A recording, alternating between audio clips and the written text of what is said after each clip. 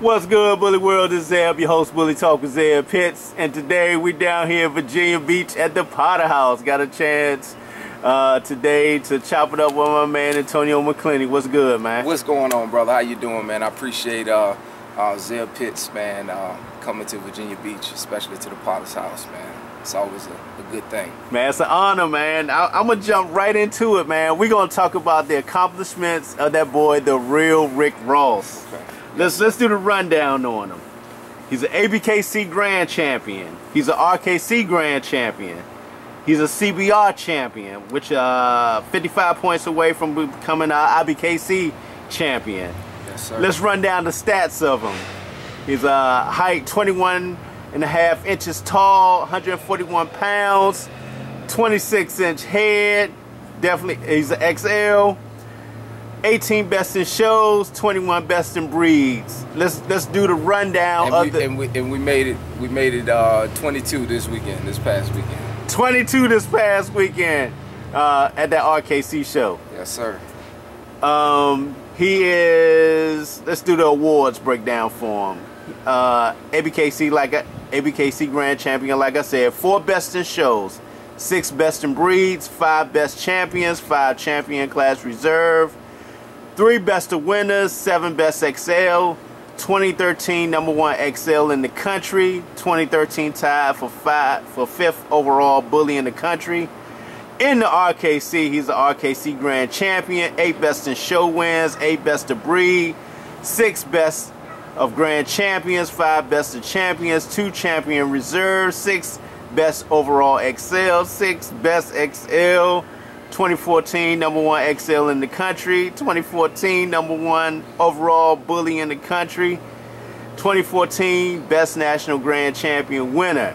In the IBKC, 3 best in show, 3 best of breed, 3 best of variety, 6 best overall XL, 6 best XL male, 55 points remaining for the IBKC championship status. In the CBR champion, 3 best in show, 4 best of breed, 1 champion class reserve, 4 best of winners, 4 best overall XL, 4 best XL male. Now my question is, what keeps you motivated to put that boy out there in all the different registries, man?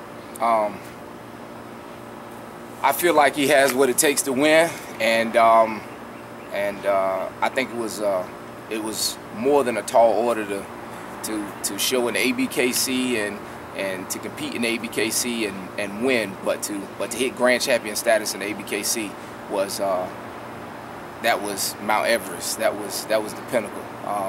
But he did it at such a, I would say, young age for an XL. You know, I felt like he was only going to get better with time, and so, you know, I decided to venture into the RKC, into the IBKC and CBR, and show that he can do it in every registry. You know, while bringing on some of my other younger XLs along with me. But he's always been my headliner since I started. So, speaking on the XL class in the different registries, do you feel they get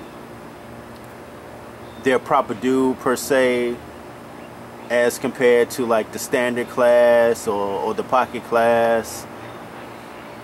I would have to say yes. I would have to say yes, and I know a lot of people say, you know, he's just saying that because of all that he's done. But you know, you understand the challenges that await you when you decide to choose an XL as your class of dog, or your class of bully, and you understand that it's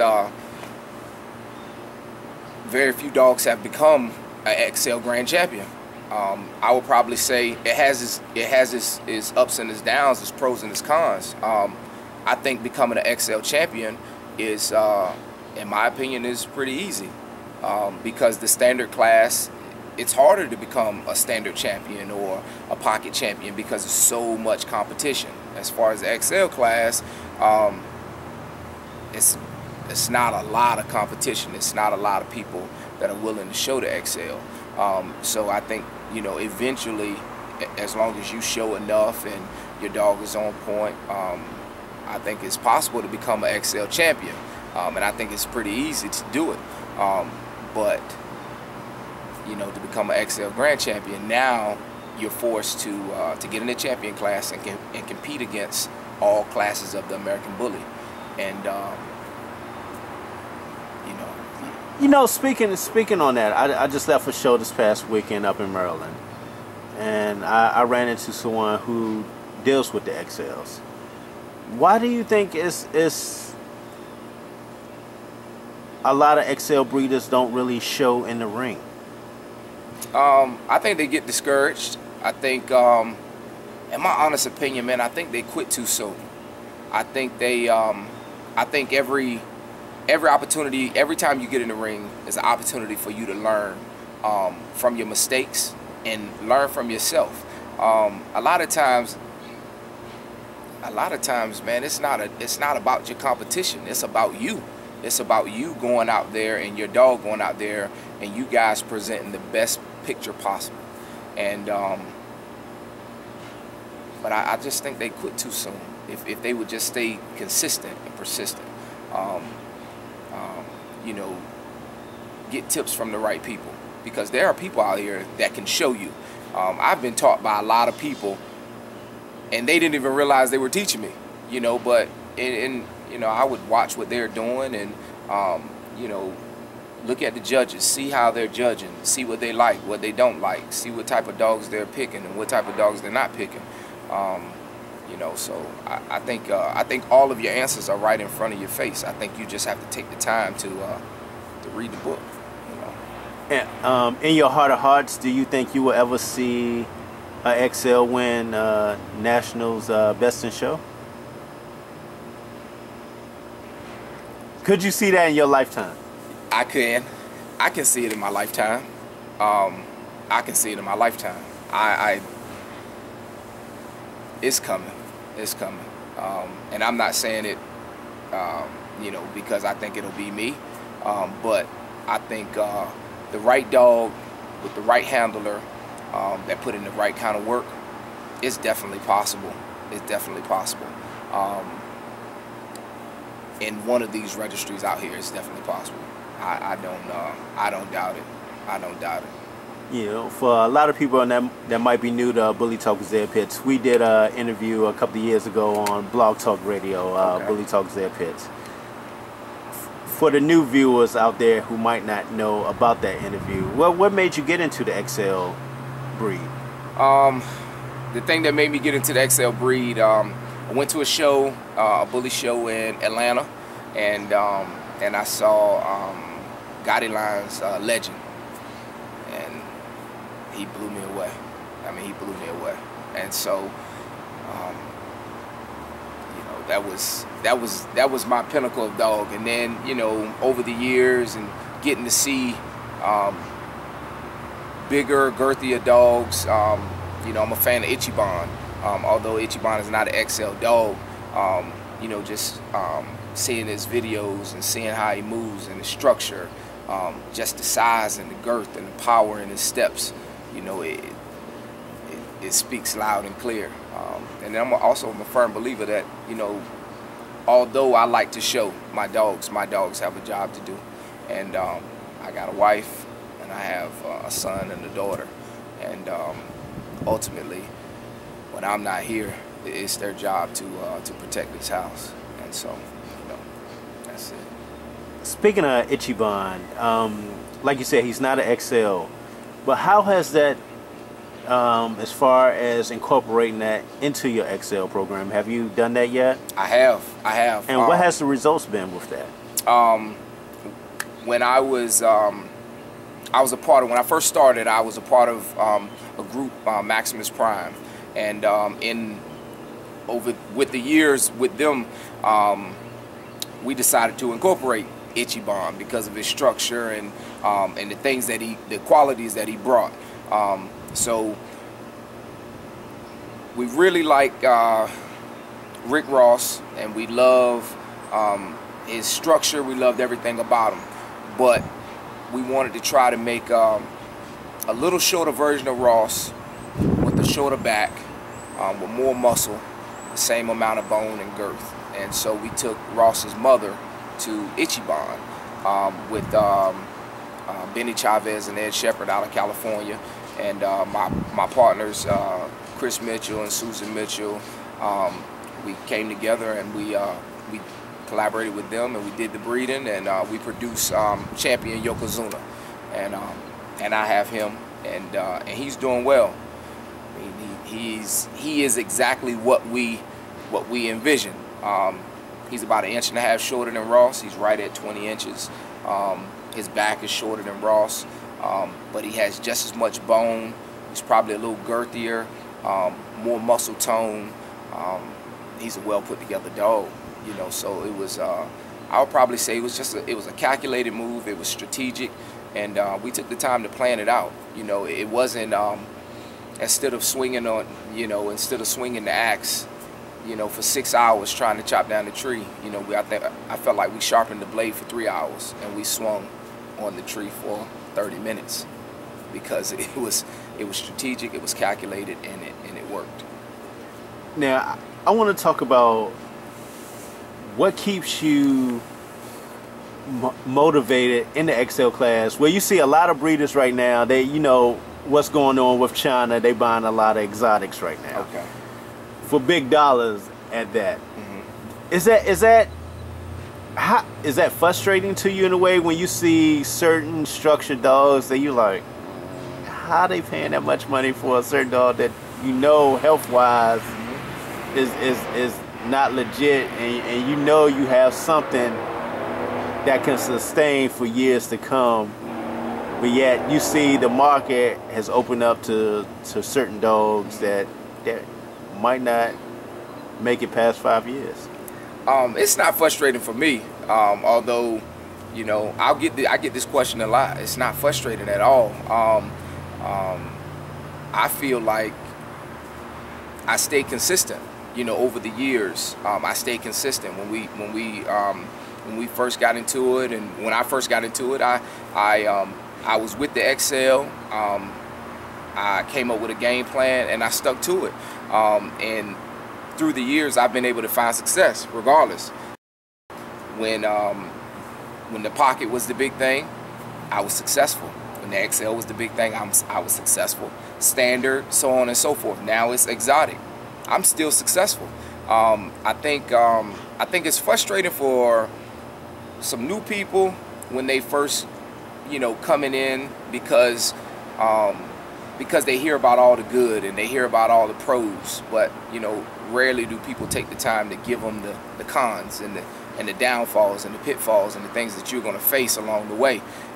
So they come in seeing this what they would call a gold mine, and then they realize that they're probably on a gold mine, but most people don't know what diamonds look like in its original form. And so for me, as far as the money, my goal is it's big money. Yeah, out it there. is. It is. Does that tempt you sometimes to, like, maybe I want to dabble a little bit exotic? Not really. No, I don't. I don't knock it. I don't knock it at all. In fact, I mean, I'll see some of them and I'm like, man, that's a nice looking dog, you know.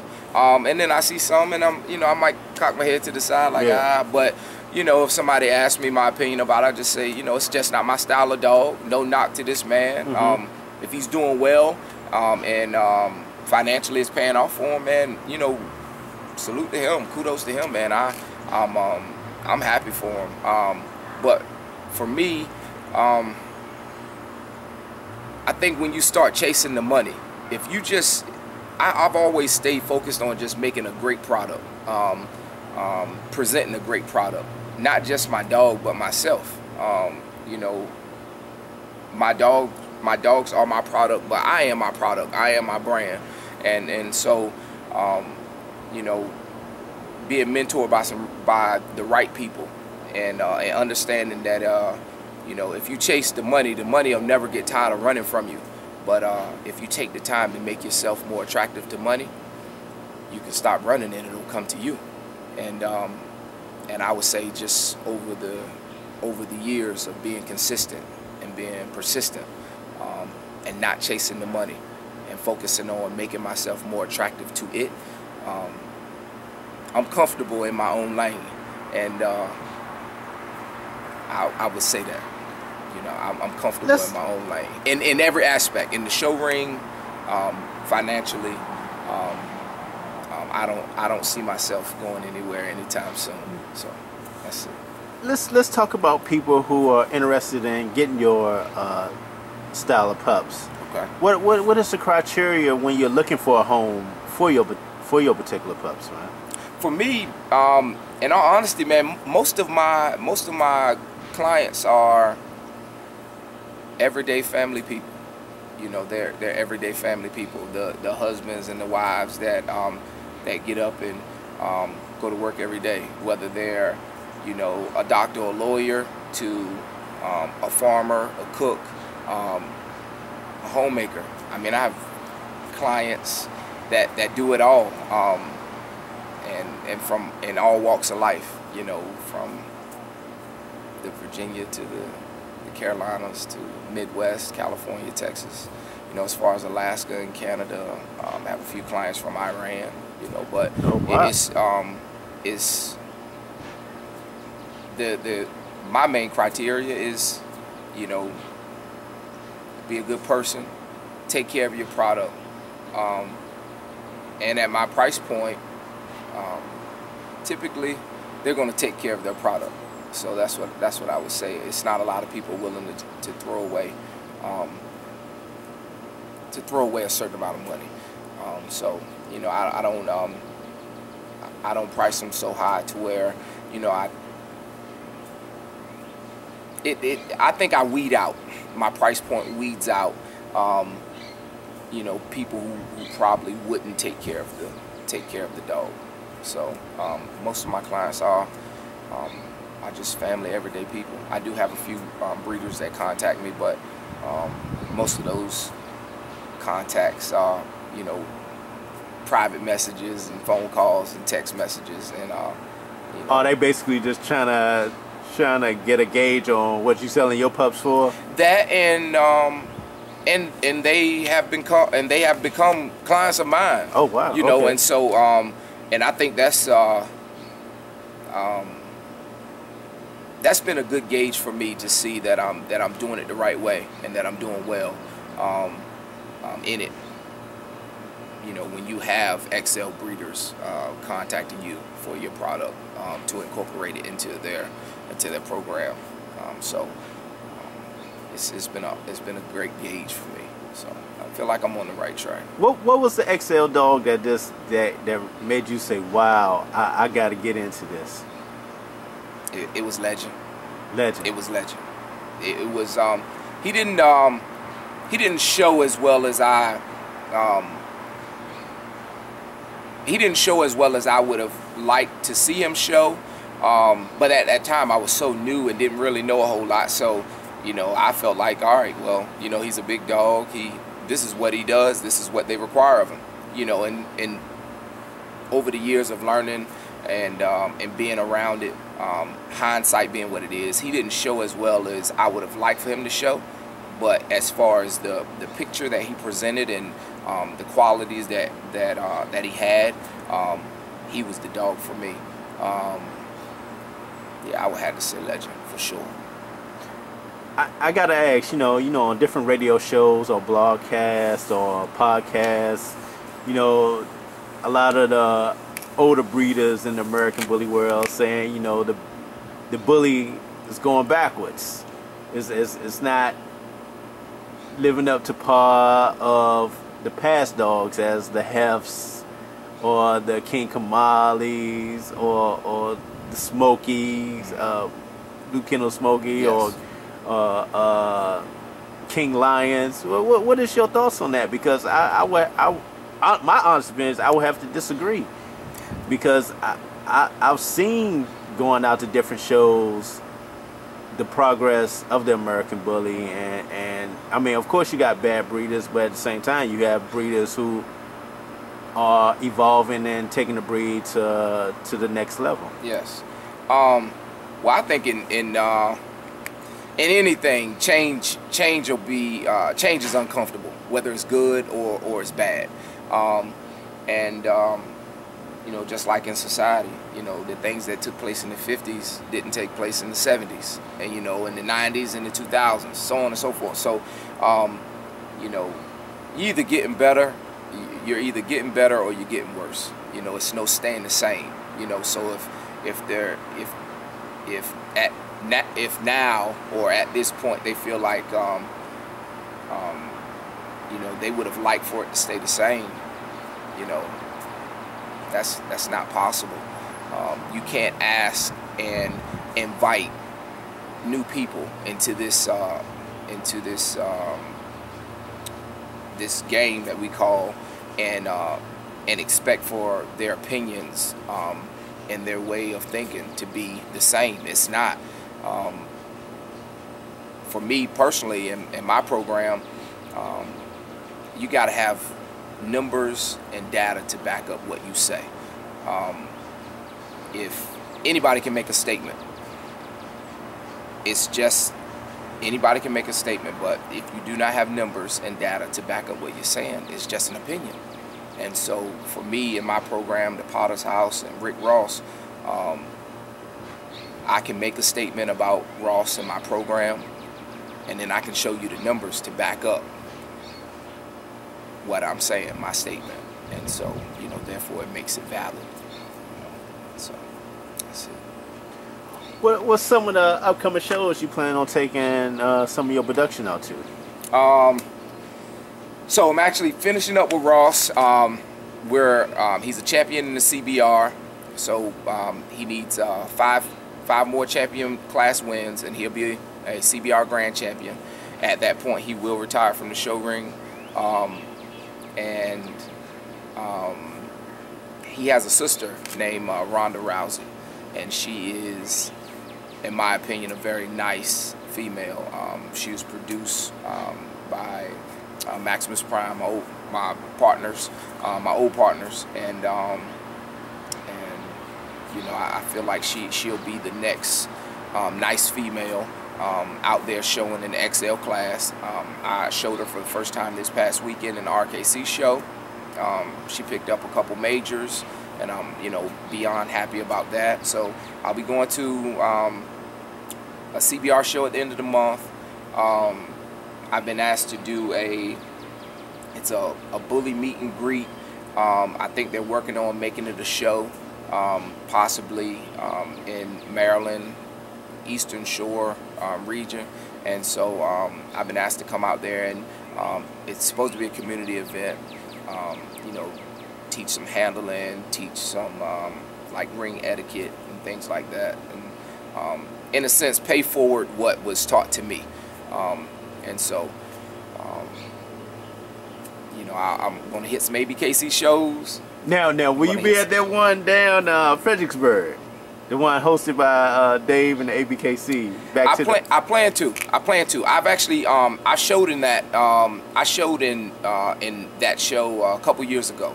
I think his last name Jackson. Yeah. Yeah, I think Sean, yeah, Sean Jackson. So he hosted it, and I showed in this show a couple years ago. I think maybe 2 or 3 years ago with Ross, and this was before he became a grand champion. He was a champion, and we picked up a reserve. I think we got a couple of reserves that day. So I plan to.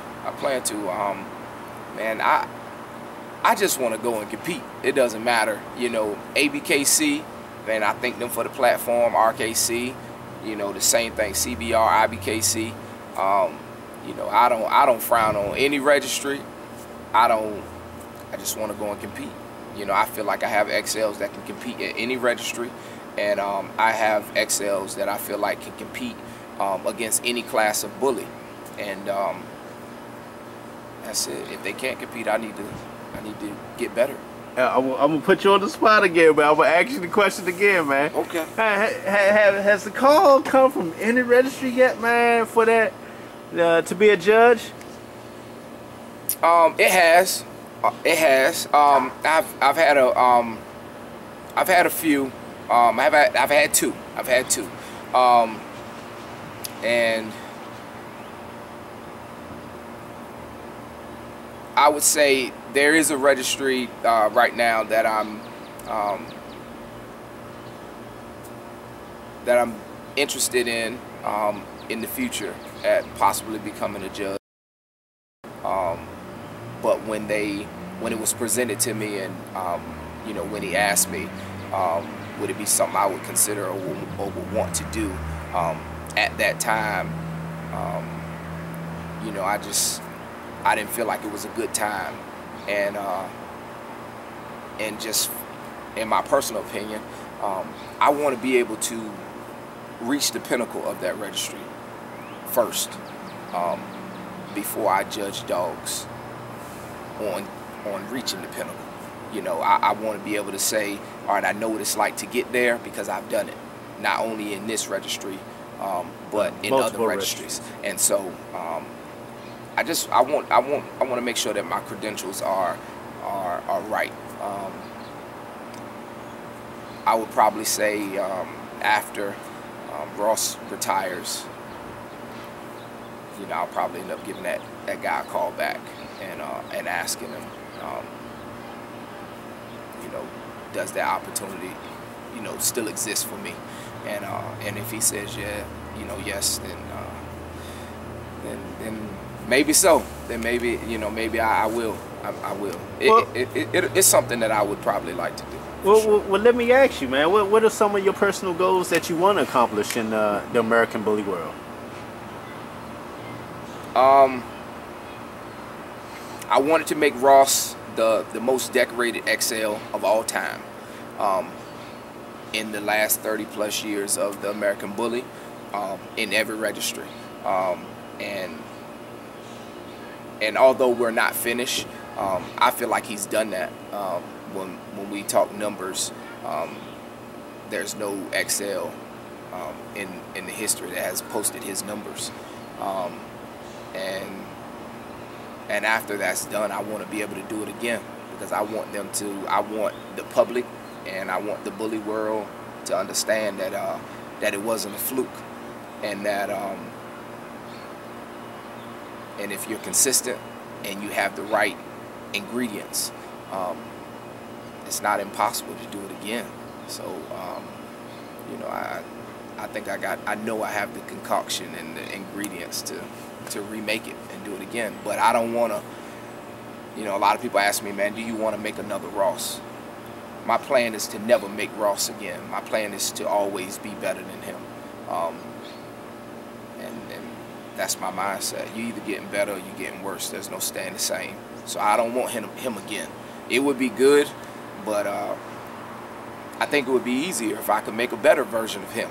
You know, it would make it easier for me to compete against the other classes of American Bully, not just the XL. How close are you to accomplishing that goal? What, as far as getting that look that you're looking for, as far as bettering what you perceive in Rick Ross, that better look, like, okay, this what I can take in the ring next. How close am I? I have the ingredients behind my fence right now. I race on everything. I don't want to compete against myself, so that's why I'm not in a hurry. And I need to make sure that my products have a name for themselves. You know, not just riding on my coattail in what I've done in the ring, or not just riding on Ross's accomplishments. You know, his sister Ronda Rousey. I don't want her to. I don't want to have to always present her as, oh, this is Grand Champion Rick Ross's sister. I want her to have her own identity. Her own identity, and this is Champion, or even maybe Grand Champion Ronda Rousey, the sister of XL Grand Champion Rick Ross. You know, I want her to have her own identity. And so once we do that, and I'm done showing her, then so the better version with of that Ross. philosophy in mind, I would imagine that would probably be the same as with the kids as well. that you don't want them to, oh, this is grand champion Rick Ross son. This is such and such. Yes. Standing on his own yes. merits. And I would probably say I've sold a few dogs to a few young guys that are, you know, in the game, and I think they'll do well. But I think they were chasing their name fast and trying to chase the money fast, and so how they presented their puppies and how they presented their dog and how they presented their breeding, it was, you know, Ross this and Ross that. And, you know, instead of me getting on the post and saying something on the post, you know, I called him and explained to him how he should do it, and that is not the right way to do it. It's not the professional way to do it, especially without my permission. And this is how I would recommend that you do it. Is that hard in the era of Facebook and YouTube and Instagram, where because of the media market that we have now, that people see people posting up money and be like, look how much I made off this dog, that you get people coming in just for that reason alone and not really for the love of the dog, and hey, my sole purpose is to make money off these dogs. And I bring it up because I did an interview with Bashad. Okay. And he straight up said, hey, I'm into it for the money. It's not about no love of the dog. It's about the money. Mm-hmm. How is that hurting or helping, in your opinion, the breed when it comes to your product? When people come to you for a dog, it doesn't hurt my product or my brand or what he does and how he does it. It doesn't affect me. You know, I feel like I have so much to work on in my own program that, like, I don't really care too much what other people do, and that may be bad, you know. But you know, for me, I want to be able to show people that I produce a superior XL product that can compete against all classes of bully, and I chase the shows in every registry because I want to be able to prove it. And I think in proving that, I mean, it brings the other things. Have you ever got that call? Have you ever got the call from China yet? Are they in the XLs? I would probably say so. I've gotten a few messages. I've gotten a few messages asking about prices and asking about Ross, to be honest with you. A lot in the Philippines, and they're interested in Ross and Yoko, and so I'm happy that I can say that that my product is out of the country, and I feel like it'll continue. You know, I just now I haven't got that $40,000, $50,000, $100,000 price tag on any of them yet, but good question. Okay, let me ask you this. Okay, that call ever came through for the real Rick Ross? Is there a number that would have him leave the Potter house? No number. Wow. No number. No number. Like, ain't even. Not even a question. No number. Like that. He's more than a dog to me. He's more than a dog to me. We've been through a lot. We chasing this goal that I set for both of us, and in a sense, I hear people, you know, they'll laugh and joke every now and then. They're like, "Man, he's the dog whisperer. He's the dog whisperer." But in a sense, I say, you know, in the process of chasing this goal that I set for us, I think he's bought into it. He aims to please me. And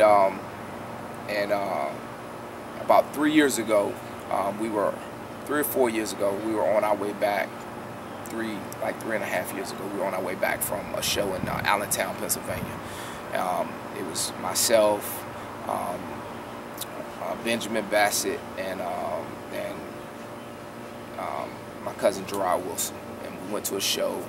And on the way back, we had got caught in a snowstorm. Everybody's tired, but we had been up for, going on 72 hours straight, and fell asleep. And when we woke up, we were upside down in water, and so the dogs in the truck, we hit a pole, a ditch, a tree, electrical box, and but when we woke up, man, we were upside down in water. And so when all the dogs live, we were all safe.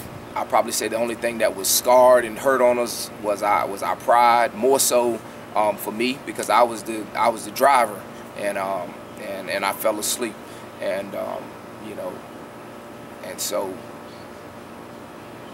when we get in the ring, when it's time for us to do our thing, when we train, when it's time for us to compete at any show, at any registry, you got to understand that we chased this thing so hard that we were willing to risk it all, including trying to stay up for 72 hours straight and falling asleep and almost killing myself trying to chase this goal. So you just got to understand what you're facing when you get in the ring against us. I'm not saying that I'm always going to win, because I'm not, and I've lost many times, but it's not going to be easy to beat us, because I'm willing to give what I got to get this one, and it's not a lot of people willing to say that. So that's real talk right there. And for a lot of people that don't know, man, you're a mentor of young men, man, and you're actually a coach on the football team. I am.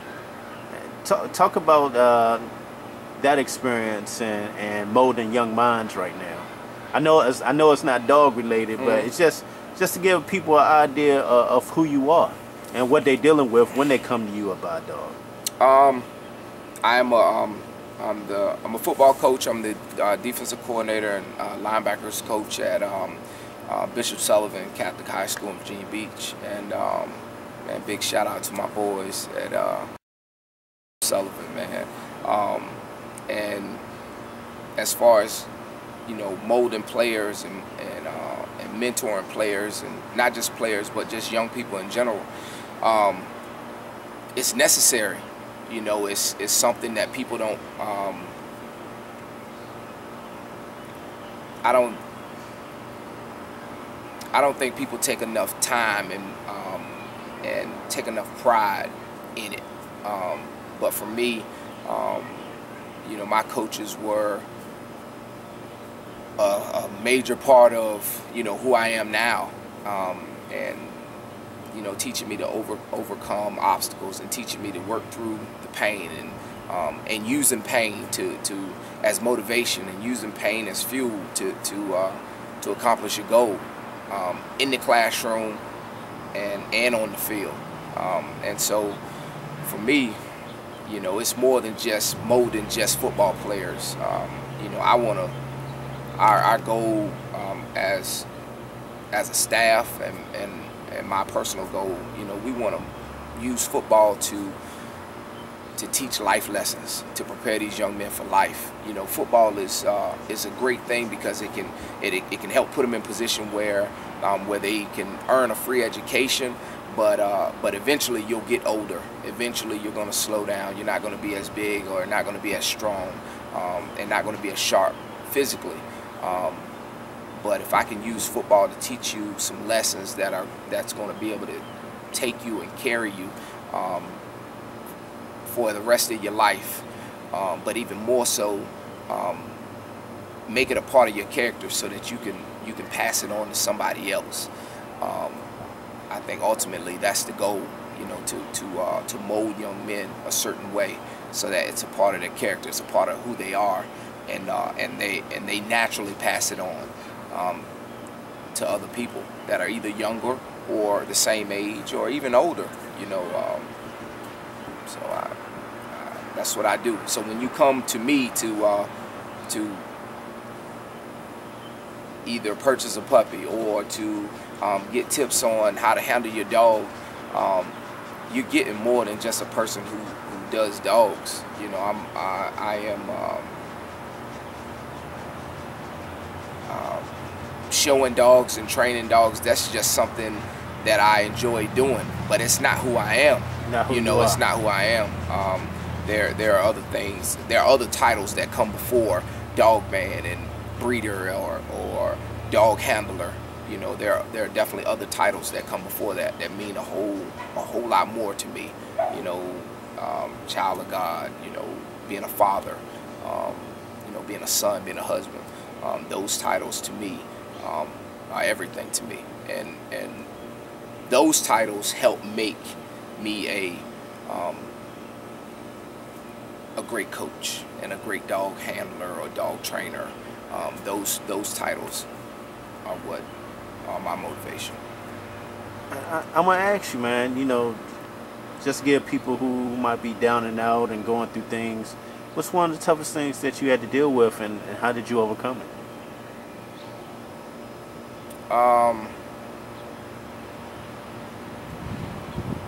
I would say, you know, when my mom and my dad got a divorce, and, you know, not seeing them for, you know, 10 years of my life, I would probably say that was tough. You know, my mom remarried and married a great guy, and he's dad.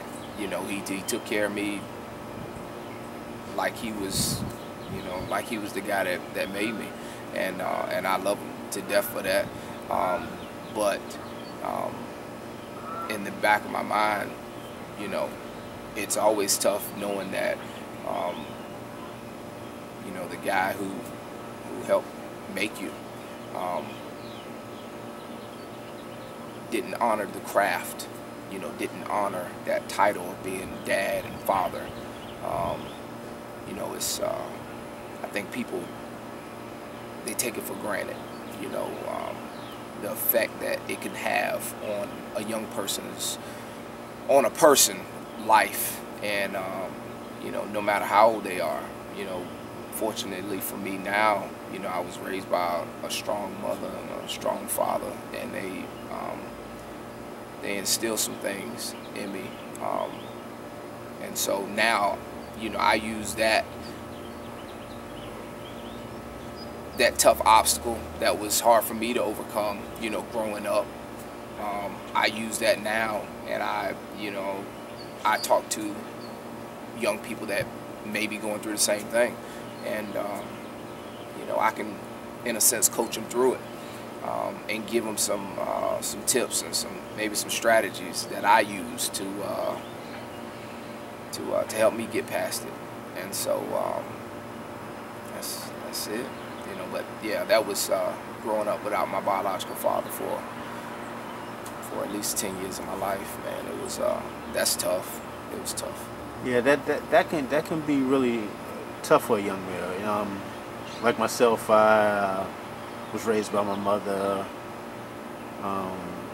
lost my father to, I'll just say it, I lost him to suicide.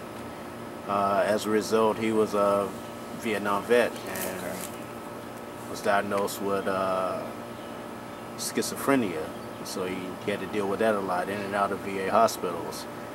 And just for someone like you who's a mentor of young men, to give that life lesson of, hey, this is my experience of what I went through. You're not alone going through that situation, and I think that's a great thing for someone, because you probably see that probably what 6 out of 10 on that team probably without a father.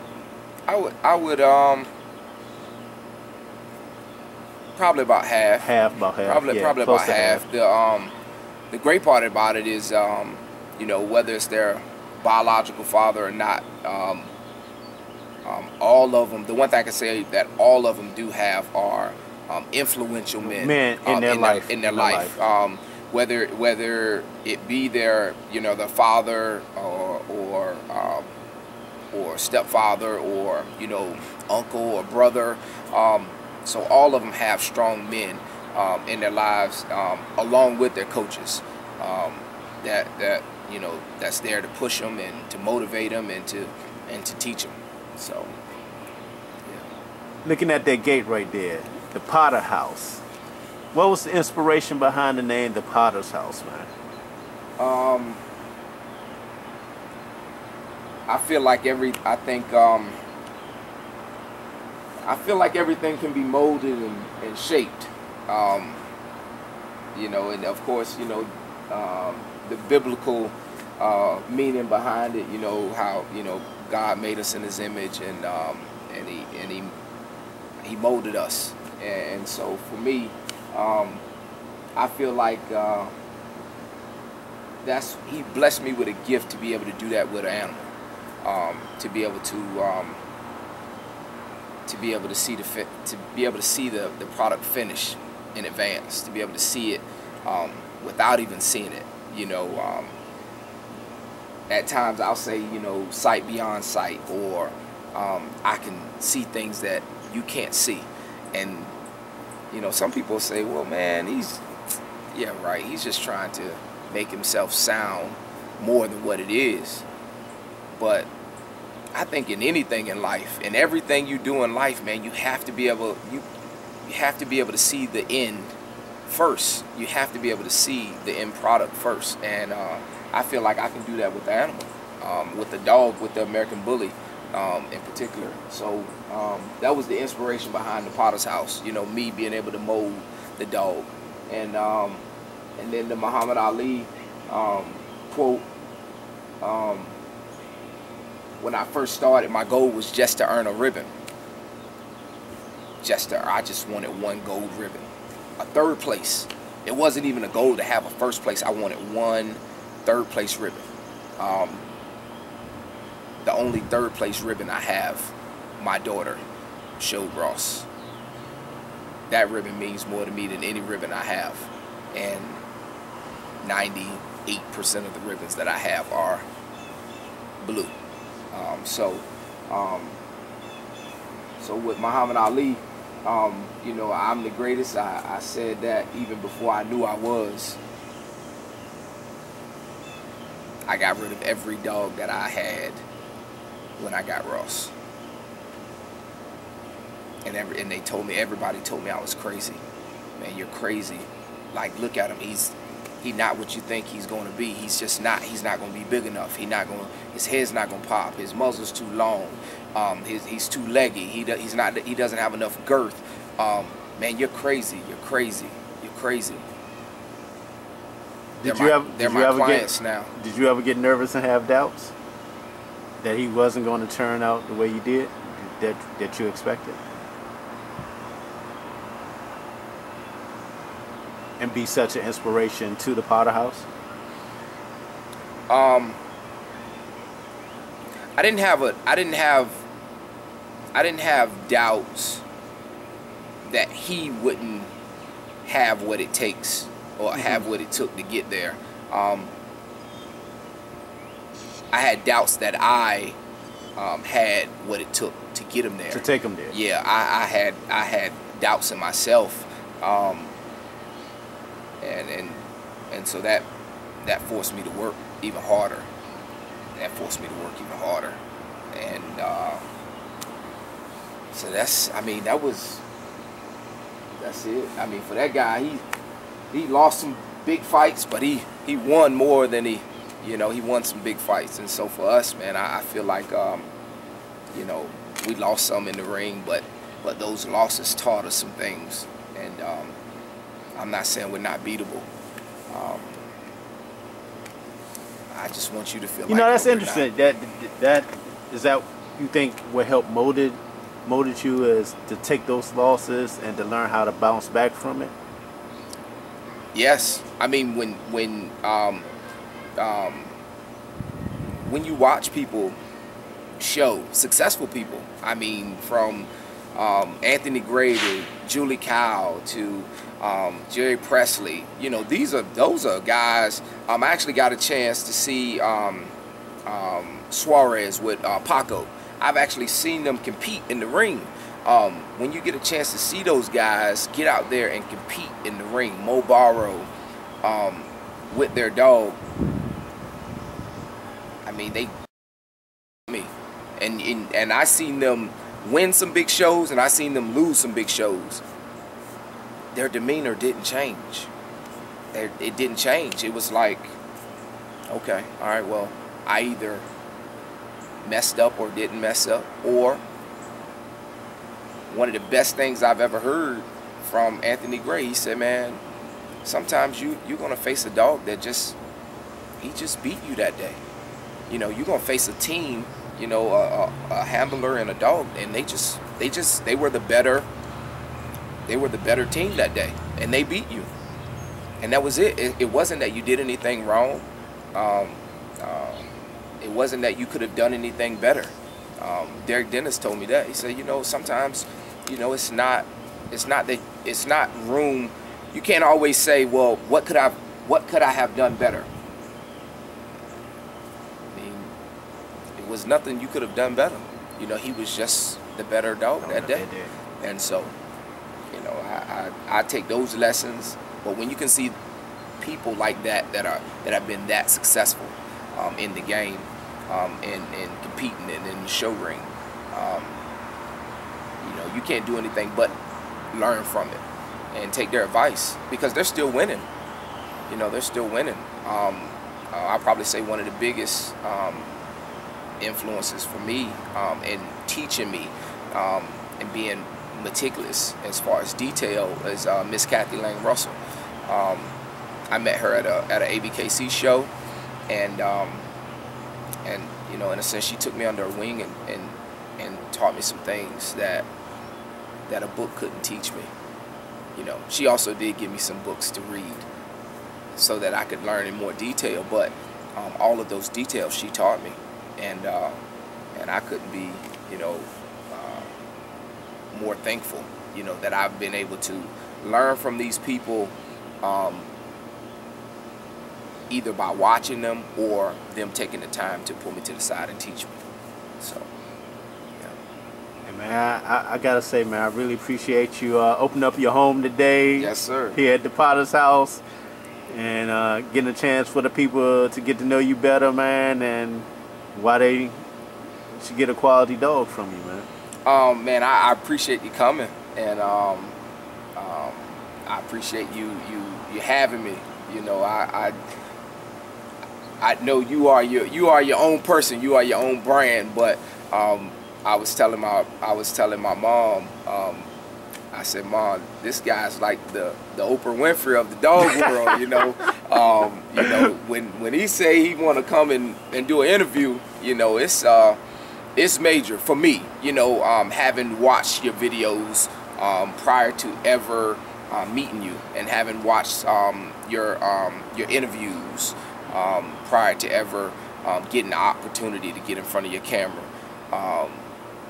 and then, you know, over a period of years, actually doing enough and made enough of a name for myself to be given and presented with that opportunity. Man, I'm grateful, thankful. So I'm glad that you chose me. So. Yeah, man, like I said, man, I really appreciate your time today, man. I'm looking forward to that day when I can say Judge McClenny, man. Yes, sir. I'm pushing for that, man. I'm waiting for that day, man, because yes, we sir. need more quality people who really care about the breed out there representing as a judge. Yes, sir. I would say one day. I mean, one day. The door is open, and I think it's definitely gonna happen. And I'll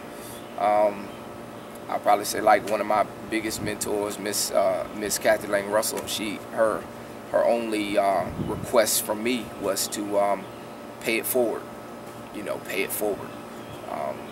You know, the information was given to her, and she paid it forward by, you know, passing it on to others. And so if I'm doing it as a handler, if I'm doing it as a breeder, or maybe in the future if I'm doing it as a judge, you know, I'm definitely going to always take her advice and pay it forward. So that's it. All right. Thank you for your time today. We have Antonio McClenny of the Potter House. If they need to get in contact with you, how can they do it? They can look me up on Facebook. It's Antonio McClenny, or Instagram is TPH_Bullies. That's it. That's it. I'm an easy guy to find. Easy guy to find. You could Google my name. I'm pretty sure you can find me. The real Rick Ross. Yes, sir. All right, we out. Right here, we just have some of the real Rick Ross awards right here from different registries.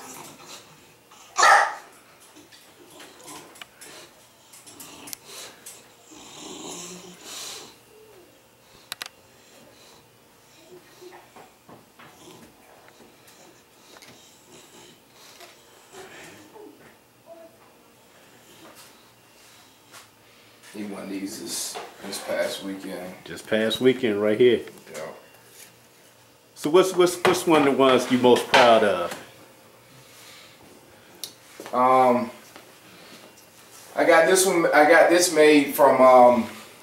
He did a photo shoot for a model out of California, and so that was a paid job, and they came and you know, they needed a bully, and he was the bully that they chose to use, and so very happy about that. And then the Atomic Dog Super Bully show was an ABKC show.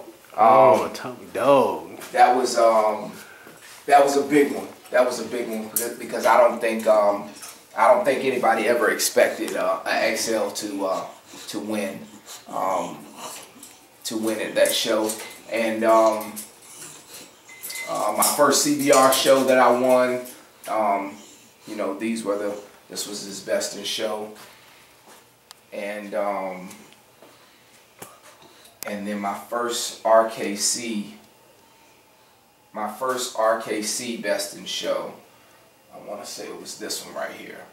And so very, very proud of those. This one. That's that third place ribbon you was talking about right there. That was the third place one. So that's that third place he was talking about. So definitely happy about that. Definitely happy about that. But happy about all of his accomplishments. I think. I wish I actually could have brought them all down. I got boxes of them upstairs and ribbons and trophies, but just happy that you know, just always remembering that our ultimate goal was just to win one gold ribbon, and now I got more than. Look at you now. Yeah, I ran out of room, so it's a good thing. It's a good thing. So man, once again, thank you for inviting me to your home, Antonio McClenny with the real Rick Ross, the Powder House. Thank you. Yes, sir. Thank you. All right.